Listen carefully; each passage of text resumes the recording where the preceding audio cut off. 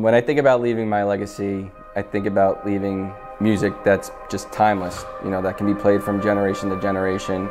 I remember sitting back after I wrote everything. I just said to myself, I finally did it. I wanted to show my true colors with full-on production, which is, for me, everything that I want to accomplish as a producer.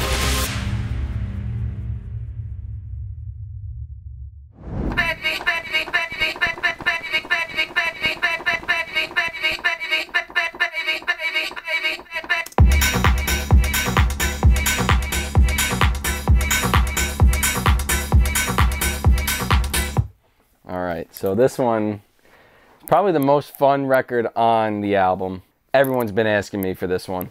I didn't think like this would go on my album originally, and I don't know why I thought that, but I was watching The Sopranos, this record comes on the original, and I'm like, shit, I forgot about that record. Like, I forgot about that whole track, and it happened so naturally. Like, these parts just came together so easily.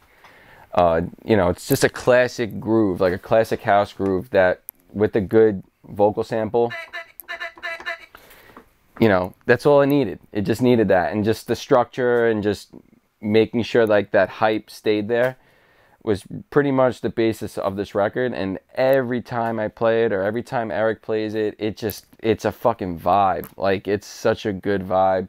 Gets people dancing. It kept, like, you know, you just start seeing people moving and having fun to it. I think another reason why I love this record is, like, it just feels like a New York record to me. Reminds me of the city, it reminds me of the 90s, it just reminds me of like a good time in a club.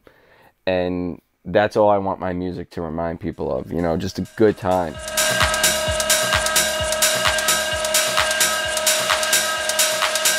Shaking that ass.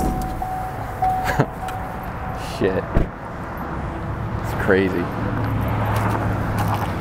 Literally haven't been here since it's closed. I maybe even before it like closed, like before, like, because they had a rough run after. Yeah, Icon never really made it from there. Yeah, no, once it turned Icon Lounge, that was it. I'll always call this building Deco Lounge. I'll never call it Icon, it's just how it is. So this is Deco Lounge. This is the second club I ever got a shot of playing for the most part. Yeah, you would come in this room, every Wednesday was Wildlife Wednesdays. That was a mix of everything. It was house music, it was, you know, hip hop downstairs. You would still play hip hop in the main room too, but this place would be packed. You couldn't breathe in here, it was so busy. You could have a little bit of everything in one room and it just made sense. And this was like the only club I've ever experienced where you could hear a hip hop track and a house record in the same night and everyone was still vibing and it was still a good time. And like, I'm looking at these walls, I'm looking at the sound system, looking at everything, and I'm just getting complete throwbacks from when I was a kid. I realized how grateful I was at that time to experience this, because after this closed, there was nothing like it in New Jersey at all. I'll never forget like the first big night I played here. They had Steve Aoki here, which is super weird for me to play before Steve Aoki when you think of it, but like in this room it just worked. So I was playing tech house and techno before Steve Aoki came on. The fun experience was I was like the baby in the group. I was only 18 and all my other friends were in their mid-20s. So to show that I knew an older style of music or something that they could relate to was something special too. And I'll never forget the room just going off, like insane.